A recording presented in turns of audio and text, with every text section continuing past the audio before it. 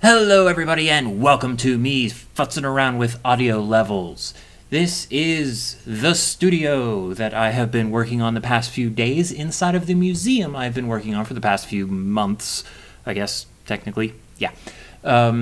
This is why I've been busy doing other things and not uploading videos except for Nerdblock and Loot Crate, and I just do those because I want to record them, but I also want to open them. Like, I have this really big urge to open them. Like, that's the reason I got them, is because it's a little bit of Christmas every month. And I get really excited to open those things because it's the box. It's the unknown, that kind of thing. And I like the unknown to an extent. But anyways, so what I've been doing recently, we've been building a vintage computer museum. So we're talking about early computers, like personal computers. I'm not talking like big honking mainframes. We actually have a guy up north that actually does that, so don't have to worry about that at all. We mostly focus on personal computers, from like the Altair all the way up until much more recent Macintoshes, that kind of thing. Basically, the evolution of the personal computer and how it works. Now, why would one go to a museum like that when you could just go online, look at computers, and learn more about them than any museum can ever possibly teach you? Well, ours is slightly different. The idea isn't to just teach you about computers. I mean, yeah, okay, it's a little fascinating to look at a computer and to learn a little bit of information about it, but you can do that on Wikipedia. Hell, you can do that on Wikipedia, hit the random button, and do that about something completely different.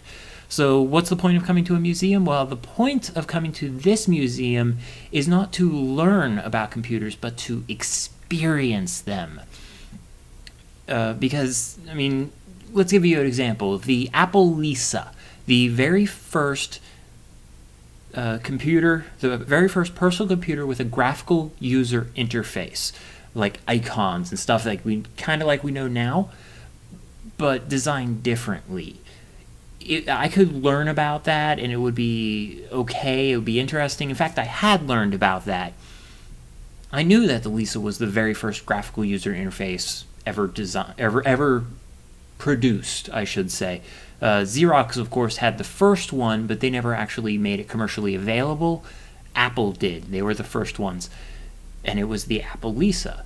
Now, I already knew that, and I knew that it was the first instance of, like, icons and mouse and double click and that kind of thing.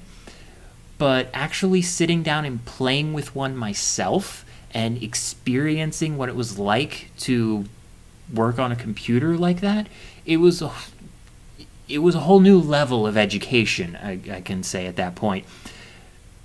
Because think about it. Before that computer came out, everybody had worked on either just the keyboard or, much more commonly, paper and pen. And that was it. So how do you get these people that have been working with notepads, basically, for years onto a computer? Well, you try to take the idea of the desktop and put it onto, well, as we know it today, the desktop. And that's where the name came from. That's why it's called desktop. That's why it's called notepad and that kind of thing. That's why we know things as they are today.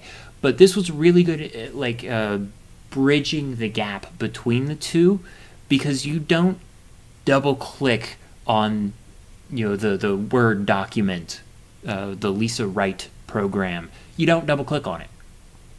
It starts with two icons. Basically, you have the Lisa Write program, and then you have the Lisa Write paper stack.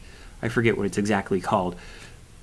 And you double-click on the stack to tear off a page, which creates a new page that you can name, and then you double-click on the page to open it in Lisa Write.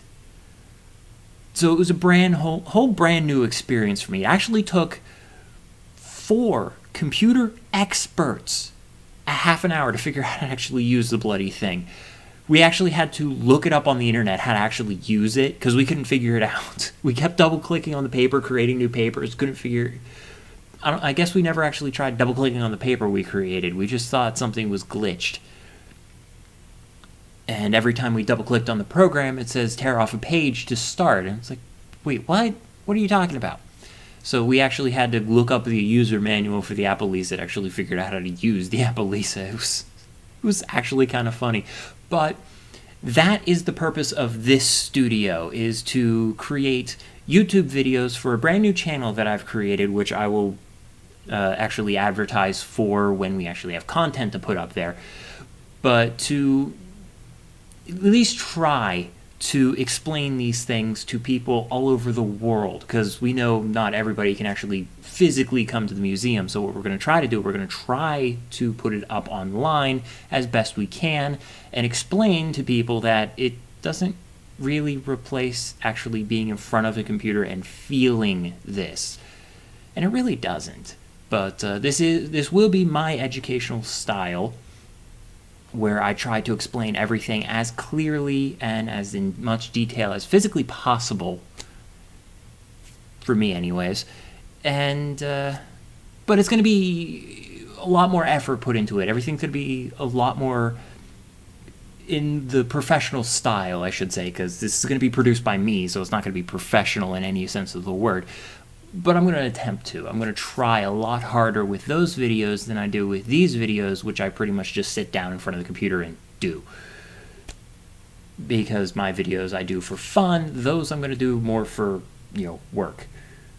So, I don't know. We'll see how that turns out. But I'm going to end this video here, as this video is mostly just audio testing and seeing, acoustic settings, and if our new acoustic foam here will help in any sense of the word.